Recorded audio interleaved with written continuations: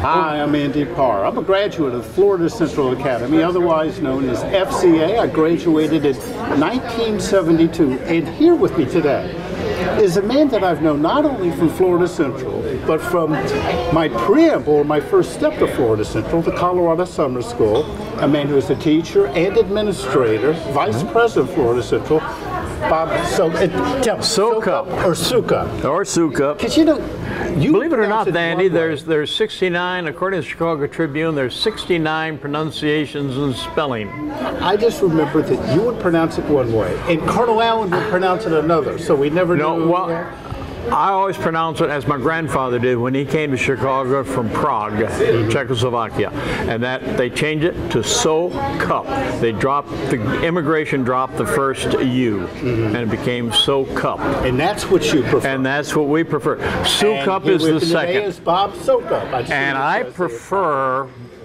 Come on, I prefer now. We're way out of the Florida Central Academy, gone for many years. I'm Bob. Okay, I'm Andy. So okay, Andy. Let's go back in time. Sure. Okay. You went to the Citadel, and I've read some interesting history on that. After the Citadel, you pursued a life in teaching. How did you end up at Florida Central Academy? I was teaching in South Carolina at a very fine private military school called Carlisle Military School in Bamberg, South Carolina. A good friend of mine, the head of the English department, Garland Hancock from St. Matthews, South Carolina, came to see me one day and said, "Hey, I'm going down to see a new school opening up in Florida. Would you want to go down?" Well, to be honest with you, he didn't have a car, I had a car. So that's what answered the question. We were spring break, I said, sure, I have nothing going on, and I'd been down there on a number of times further south of Miami and scuba diving. That's a whole different chapter again. Anyway, Garland Hancock and I left on spring break from Bamberg, South Carolina, and headed down to this area, Lake County, to Mount Dora and Mount Plymouth to check out the Mount Plymouth Hotel and Country Club then. At that time, the brand new Florida Central Academy, non-accredited at that point.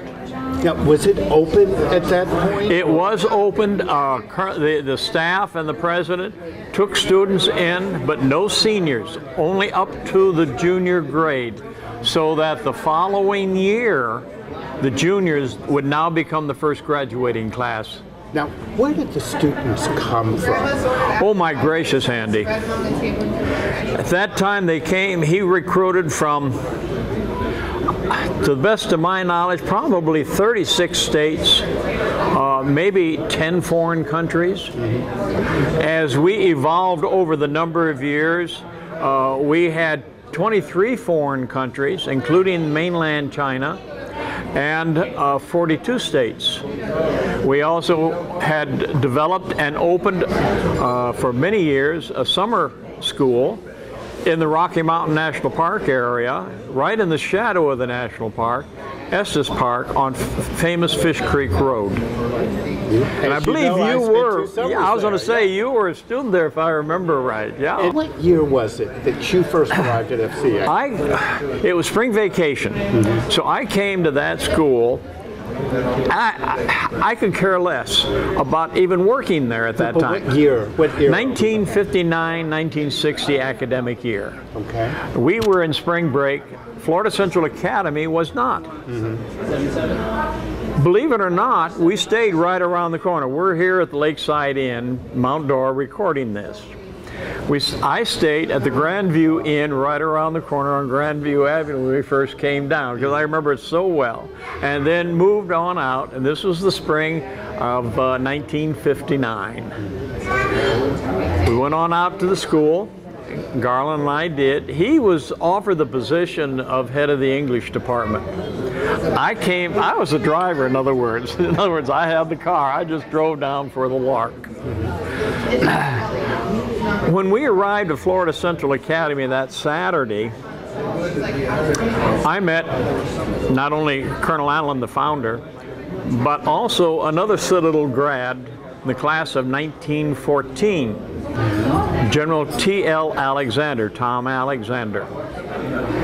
Well, I being a later grad of the Citadel, there is camaraderie between the two.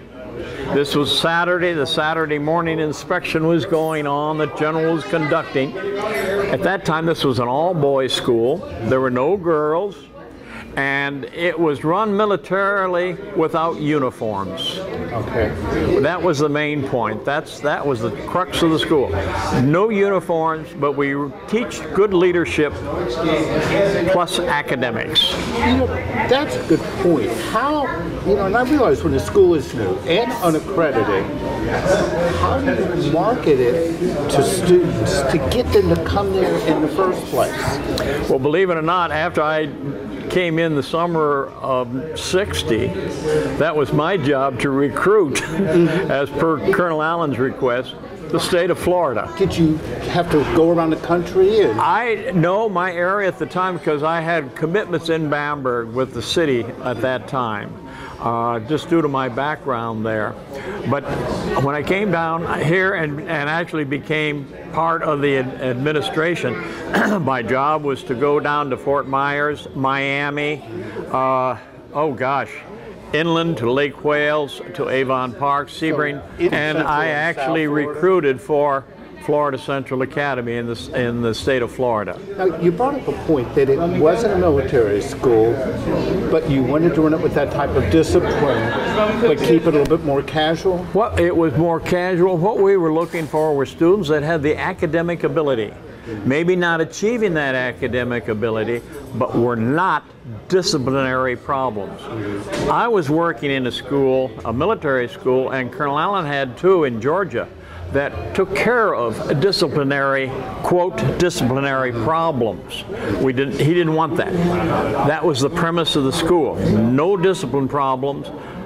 Academic problems? Yes, definitely. And we would take those students that had academic problems, coach them, work with them, so that they would become better academically with the possibility, and I use the word possibility at this point, to get into college. And that's...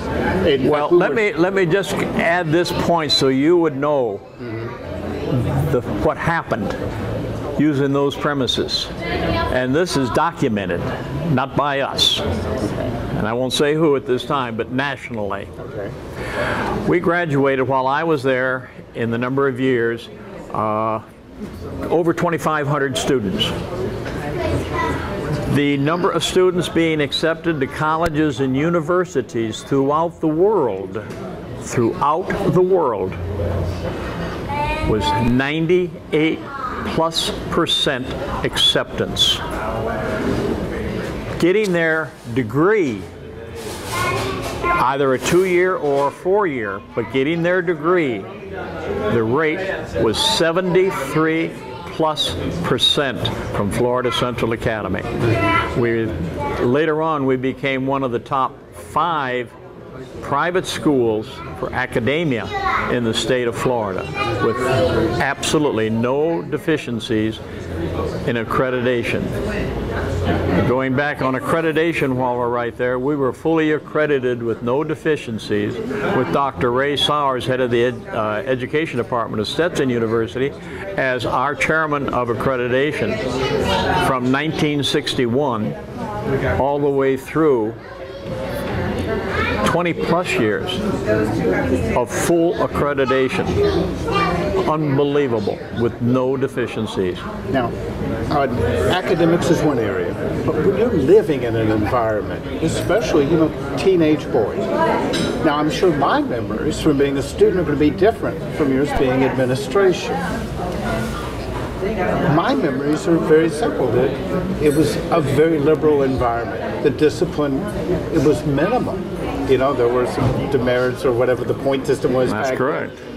But it was minimal. And it seems that some of the best life lessons learned from students at that point was living independently, making your own decisions without having heavy supervision. At what point did Florida Central start going that route and allowing the students to have more freedom and more choices as compared with other schools?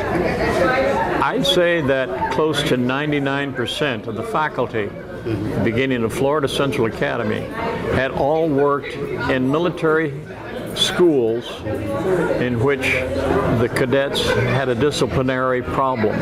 I'm not talking 1 or 2 years, I'm talking years that we worked within those schools. So we knew that area of academia quite well. We decided to go through from the very get-go, and I'll go back on the staff and all. Anyway, from that, we decided that we would not take that military uniform and all the military stuff that went with it, but we would take and develop the leadership, the good leadership of the military into the academia, combine the two into a school. All I can say you've never heard of before, and that was Florida Central Academy. But stress, you have the and one thing we did stress in any interview: you've got the academic ability, you're not achieving. We want you to achieve in your academic ability. You're already a good person. What was the secret of getting students who would underperform at other schools prior to coming to FCA to get them to achieve? One of the things that we stressed greatly was we'd like to see you go on and go to higher education. We will help you obtain your entrance into higher education to the best of our ability. And you think that would motivate? And that was a lot of motivation. Again, we were not, if you were up as a disciplinary case in the courts or anything, we would not look at you. We'd turn you away. We don't want you. There are other places for you to go. But if you are having trouble academically, not applying, this could be due to athletics, this could be due to the school activities, this could be an automobile driving around, etc., etc. Back in those days, no cars.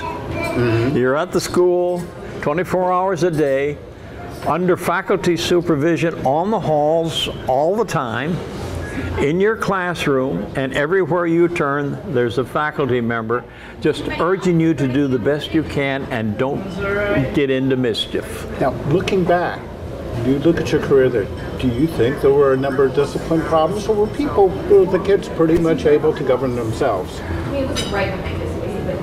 I think that there were, I won't say no that we did not have some discipline problems, but they were so minute that those that had academic problems outweighed. One of the things that very few people realized, we had 23%, even back in those days, of students who only had one parent. Wow, that's interesting. And that we would take that child where the mother or the father was unable to be there 24 hours a day. We became, and you saw this with our parents, to become your parent and watch over you. And if you needed a little bit of spanking, you sort of received it. Okay. You raked the yards on Saturday and you watched the others go by bus into Orlando or wherever to go to the mall, and you were on the campus and couldn't leave. And I think I only had one weekend like that. And you never had another one, did you? No, I didn't. Because you learned.